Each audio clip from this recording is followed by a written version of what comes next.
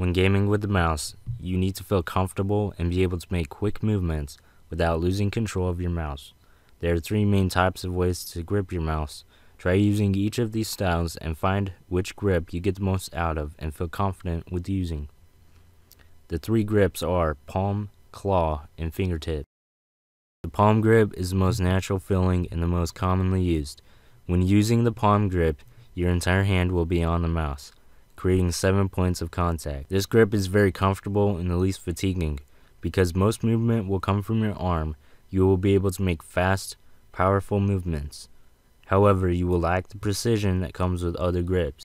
Ergonomic mice with a high arch being contoured to your hand are the best mice to have when using the palm grip. The claw grip only uses 6 points of contact. This is kind of a midway grip when it comes to speed and precision. Claw users can use their fingertips for fine-tuned movements, and because they still have the butt of their hand on the mouse, they can quickly pick up the mouse without any sway.